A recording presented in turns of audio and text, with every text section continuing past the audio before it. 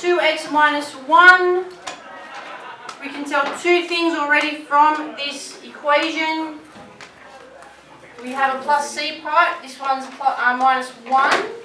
So that tells us that it's going to go through minus 1 on the vertical. Okay? We can see here it's 2x, that's a 2. So what should my pattern be? If 3 was going up by 3's, what will the 2 be? Going up by 2's. Okay? So we already have some information we can use while we're doing this problem. Same table of values again.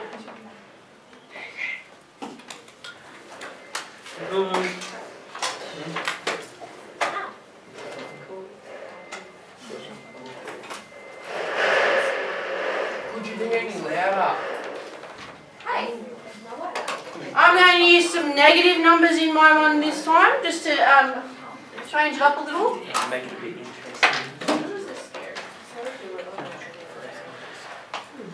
Let's do that today.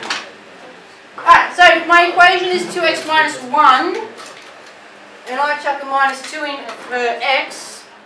I get 2 times minus 2 minus 1. So what will y be? 12. So I've got 2 times minus 2, which is minus 4. Minus 4 minus 1 Minus 3. is minus 5. Wait, what? Oh, yeah, we're going back. Because we're going backwards. Yeah, makes sense. Alright, when we're going in the negatives, we go backwards. Good observation, Sam. Minus 1. So I put in minus 1 for x. Negative 3. Put in 0. Negative 1. 1. 1. Is it 1? Yep, it's 1. 3. 6. 4. Good of 1. You just did the opposite. Alright, it's not necessarily just doing the opposite, but is my pattern working? Yes. Yeah. I'm going up by 2's, aren't I? So I know I've done this correctly. Okay. So again, we just find our coordinate pairs. I'm going to have some negatives both ways, so I need to make sure I include that. I'm going to make sure that we're keeping the x scale the same. Make sure you keep the y scale the same. We're going up by 2's, but we're using odd numbers, so I probably won't go too far with that. But we're only going from minus 5 to 5, so it shouldn't be too much. So we just do our coordinate pairs. So remembering that this is the pair, there's a pair, they're all our pairs, so they're all where our dots are going to be. So our first dot's going to be at minus 2, minus 5, so we'll go across to minus 2, down minus 5. Then we're at minus 1, minus 3, 0, minus 1, so that's where that minus 1 here in the equation has come into it. Right, so that's right there.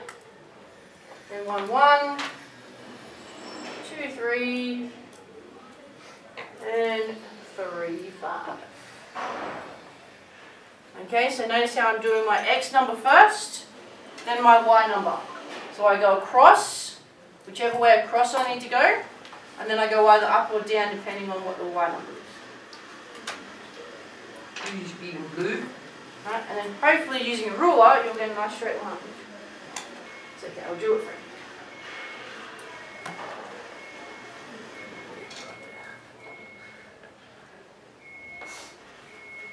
And hopefully yours is a little bit straighter than mine.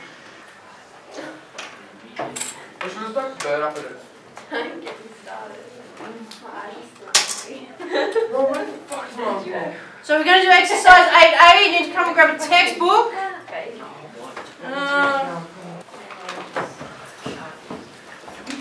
So you guys, these are the levels. So if you're only wanting to do level 1, it's 2, 3, and 4.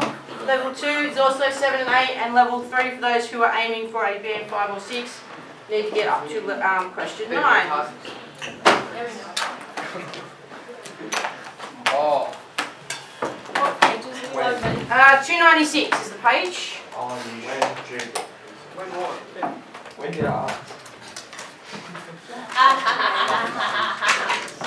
Ow.